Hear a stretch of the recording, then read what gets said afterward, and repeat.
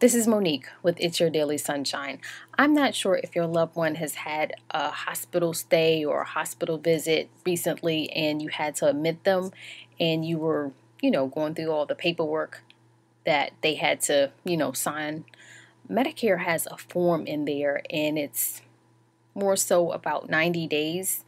And basically it's saying that they will pay for 90 days of the hospital visit. Anything outside of 90 days, you're obligated to pay. So just want to make mention, you may not even touch the 90 days. Maybe you're looking at maybe 2 or 3 or a week or whatever happens.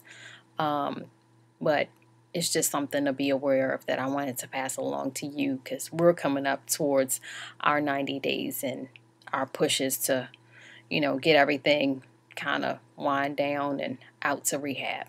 This is Monique. Thanks for watching.